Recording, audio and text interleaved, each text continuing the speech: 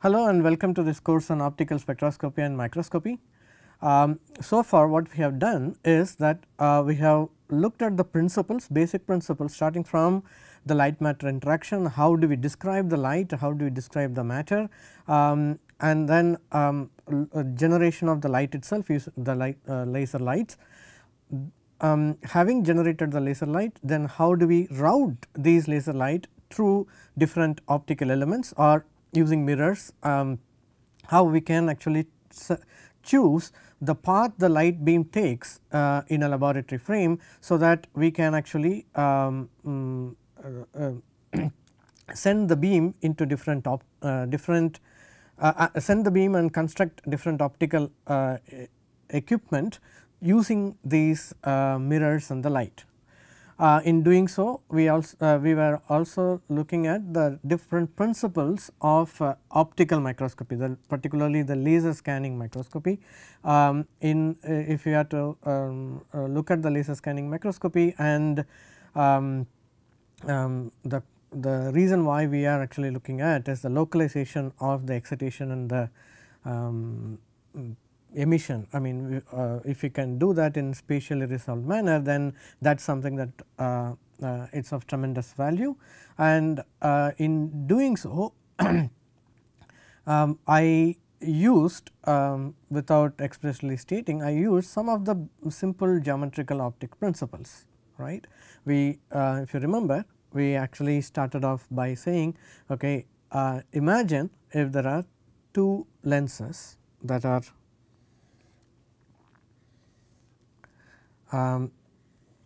kept in line, that are kept such that their optical centers fall in a straight line, and then what we said is that to understand the confocal principle, to localize the emission photons in x, y and z, all we have to think of is that think of imaging, or think of the rays that are originating from the focus of this lens, and what happens to it when it passes through another lens. Okay. Now, and then the idea is that we will actually put in here as aperture that restricts the that selectively collects more of the light from the focal plane than before or after. Now, the point here is that if you look at this geometry, one of the there are two lenses, right. This is the quintessential microscope that you can think of, and one of these lenses, the lens that is closer to the sample plane, that is your sample.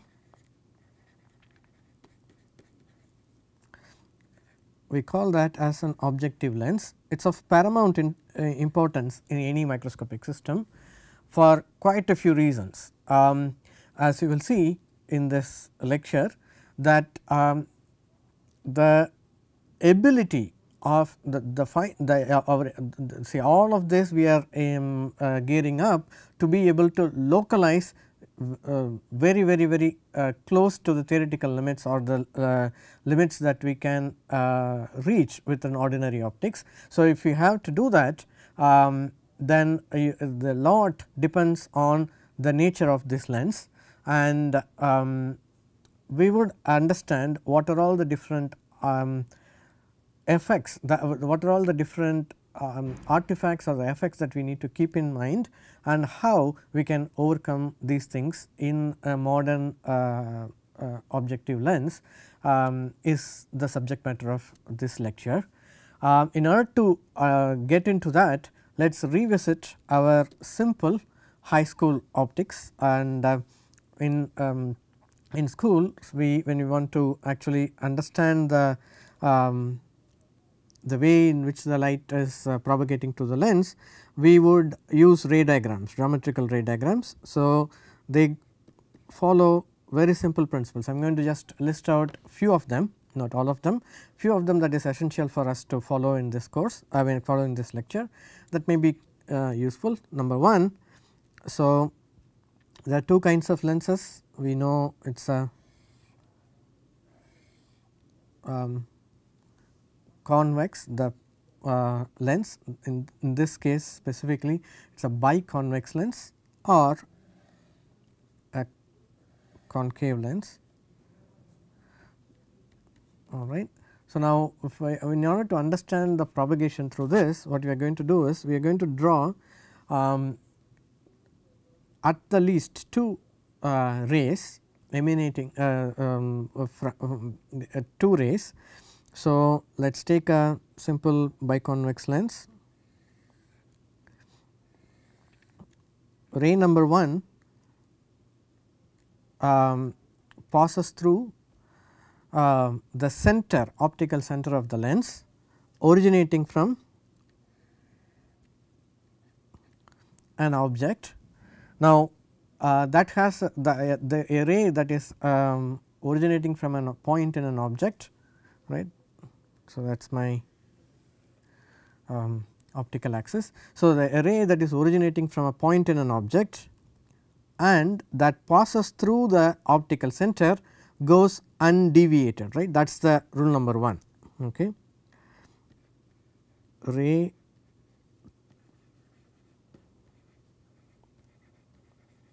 through the center goes undeviated.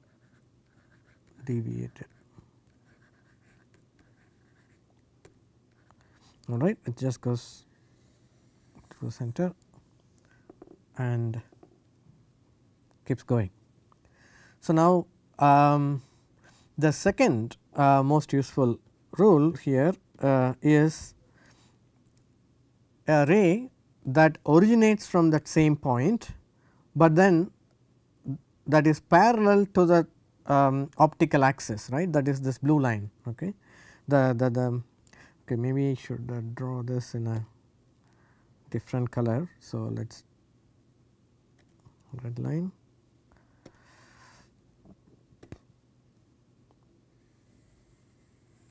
This is the optical ray number 1. Second, the optical ray that goes parallel to the optical axis for a biconvex lens goes through the focal point f, a point f on the optical center on the other side of the lens. It deviates such that it goes through on the other side of the lens. Okay. Now, this point is called as the focal point f. Okay. Now, whenever the these two light rays meet or wherever it meets, and that is the image, I mean that corresponds to the image of the object that you have originally started with. All right. So, I can think of this object consisting of many such points, and then you can actually draw each of this and then construct this whole object,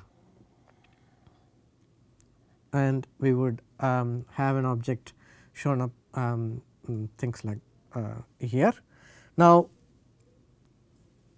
the second rule there that we have used is this ray parallel to optical axis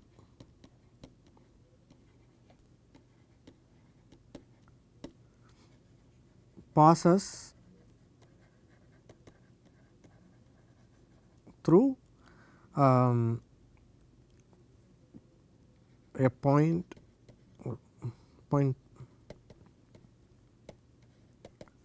f on the other side for the biconvex lens. Okay. Now, for a concave lens the rules are the second rule stays exactly same, except that the side what happens is that it is going to the line will be such that it is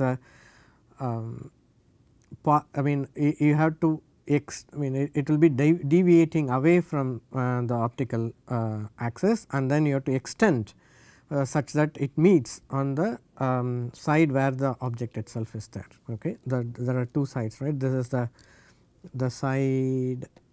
Okay. So, this side of the lens which is colored yellow here, and where you have the object space, you can think of that, or the sample space, and this is on the other side where it is colored light blue. I can think of that as the image space. I am actually doing it in the opposite, coloring the opposite side, so that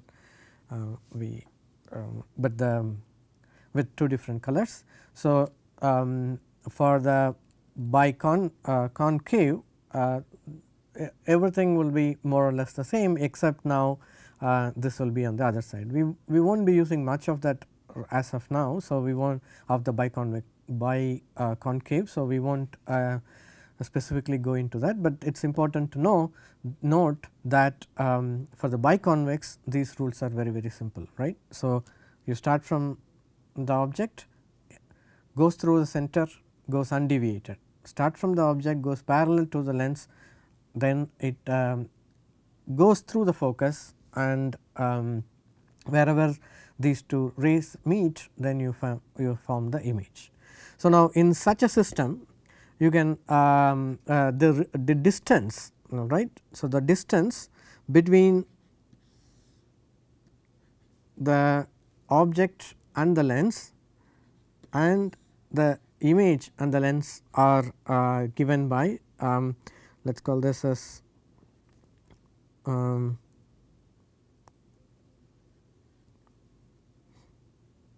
u and v. So, you can write down this in such a system, it is given by 1 over u all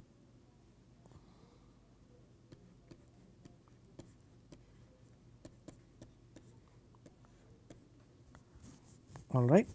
So, this formula again we have seen it before, right. So, the point here is for me to say that okay, these are related, and you have you can actually define where exactly these rays will go through. Now, this comes in very handy when in the lab many times what you do is that you construct you want to expand or you want to change the size of the beam. Why would you do that? So, now in the when you are talking about assembling a microscope or constructing a microscope, we said okay, let us start with the simple microscope with the that has this principle of that you can use it for detecting in a confocal manner. So, the first thing that comes to you comes to your mind is that in order for you to actually get the smallest focus, you need to expand this beam the widest possible. It need to be as wide as that of the lens itself, the objective lens itself. So, just to give you the picture, to start with, the laser light is pretty small. The diameter of the laser light is pretty small. It is of the order of few millimeters. In fact, we all have seen this, right. When you have a laser pointer and in any presentation, when you see that, that is how tiny the laser beam is. And to show you the real world objective lens, how it looks like, what I am going to show to you here is a few of these objective lenses. So, each of their objective lenses, they have their own characteristics. That is what we are going to see in this lecture, as I was telling you before. But I in a real to get the real picture, what I have brought here is some of the these objective lenses that we use in the lab. Okay. So, I have basically got a set of 3 lenses from 2 companies, 2 different companies, one from Olympus and one 2 from Olympus and 1 from Zeiss. Apart from this, you also have microscope manufacturers like Leica and Nikon making their objective lenses. So, all of them are doing their specified job exceedingly well. There is nothing that they spend a lot of research and effort to make these lenses. And now remember, I talked to you about the size of the lens, right.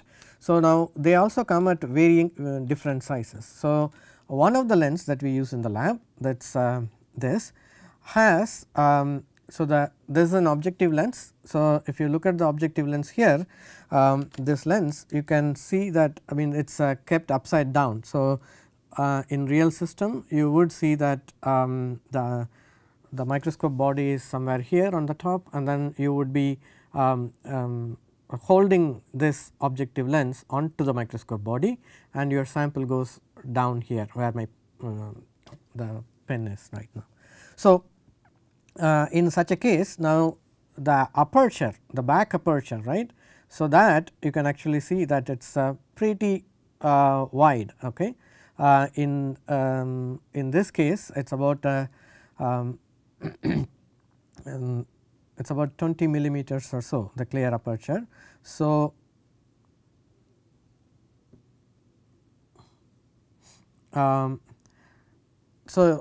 if and then on the other hand you have we also have lenses again from a different manufacturer, though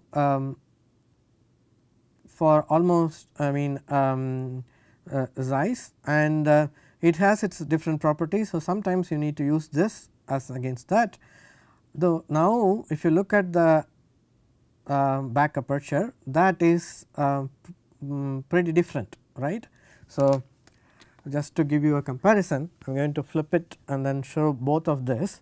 So, now this different they are, it is nothing to do with the manufacturer per se, but the job of these 2 lenses are very different. Okay. We will see that in a minute, okay, what this is. So, and you can actually see that there is another lens from Olympus again. Now, this back aperture is still different.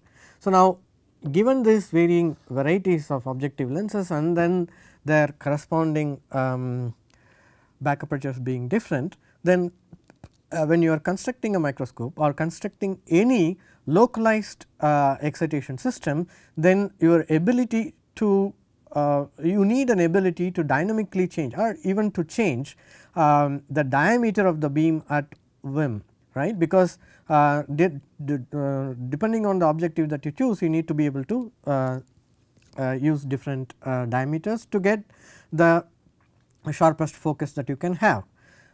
In such a case, then how do we go about doing this? So, it is very simple. So, we do that through the 2 lens system of optical telescopes. So, in order to understand that telescope, just again we have seen that in the we would have seen that in a high school, except that the context in which we have seen a telescope is in terms of getting further an image or of an object that is at a longer distance to make it appear closer, right. It is just that it it magnifies large enough, and then it gives you the feeling that it is really closer and so on. So, now to understand that, you would have used the geometric optics and drawn the ray diagrams that we have just described. Now, that kind of a ray diagram is my claim here is sufficient to even understand some of the really involved optical pathways, and one such being the pathway of simple light microscope itself. Now, what is why is it complicated? Now, I am talking about a simple light microscope. When I say a simple light microscope, I mean a transmission microscope, bright field transmission microscope. So, you have a sample whose the transmittance is a function of space. So, you want, when you put that sample in your sample plane, then you shine some light either from the top down and collect the light on the bottom, or as I have described using these objectives, these are designed to have the illumination from coming from bottom, and then you collect the light, I mean you collect the light or you see the from the top, either way. So, it is up, I mean the second configuration that I described to you is called an upright microscope, while the other one is an inverted microscope. Either way, what you need to do is to have an illumination path set up such that the sample is uniformly illuminated, right. So, imagine you have your sample, let us draw it as a square, wherein these lines actually represent the blue line inside represent the change in the contrast, change in the transmittivity of the sample. Okay. This could be the dark regions, which just means that the amount of light that gets transmitted through this sample is in that area, that this area is less. So, you need to be able to capture that. Now, if you want to capture that, the first thing you need to do is to be able to uniformly illuminate the number of photons that are hitting a unit area here versus a unit area here should be exactly the same. If it does not, then you would not be able to tell a difference between whether it is due to the sample being having this contrast or the illumination itself having a different contrast. So,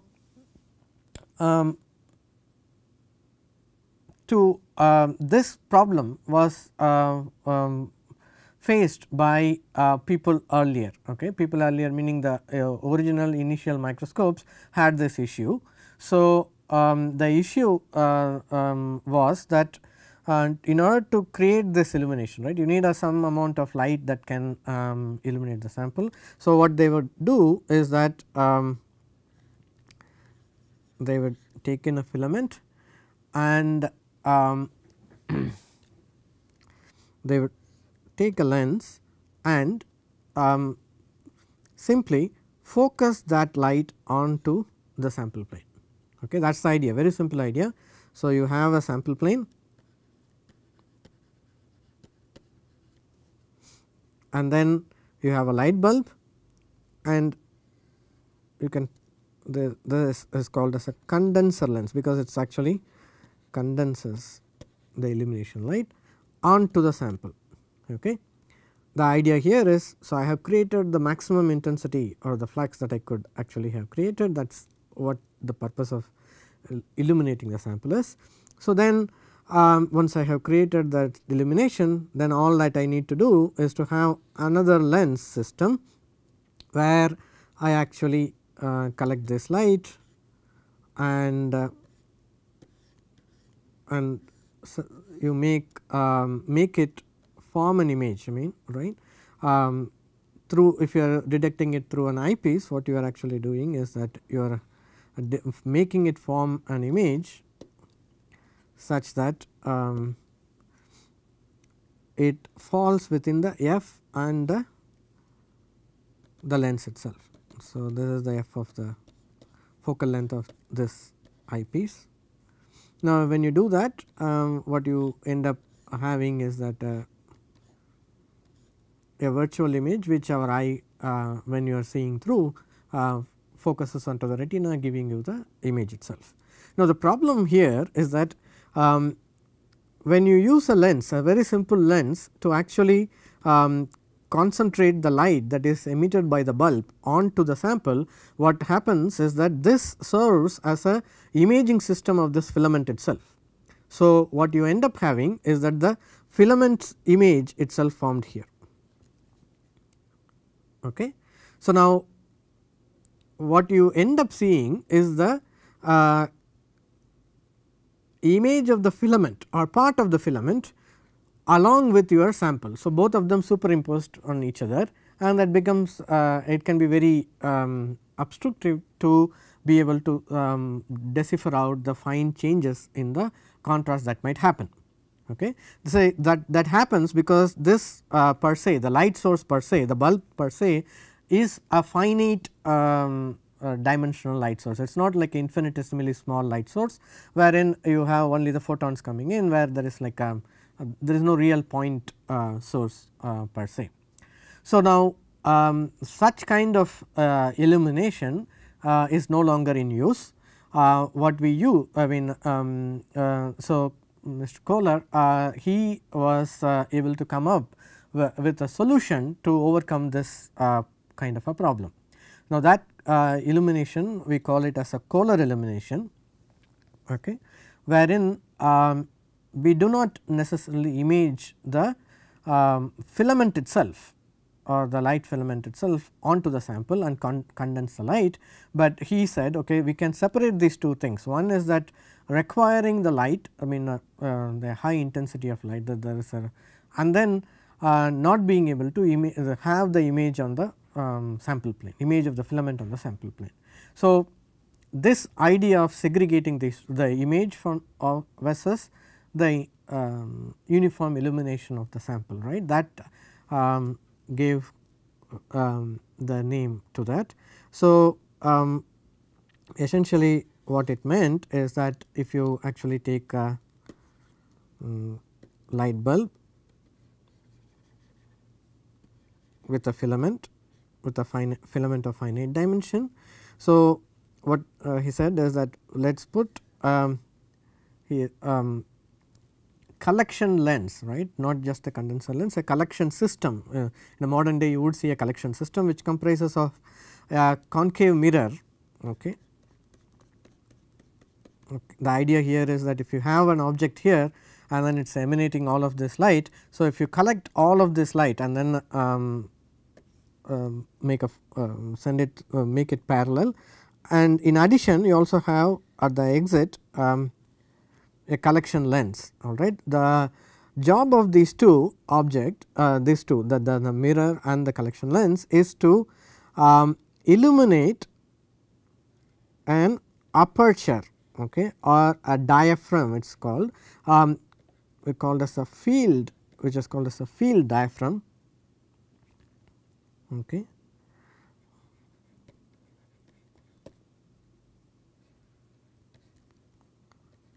That is kept right after the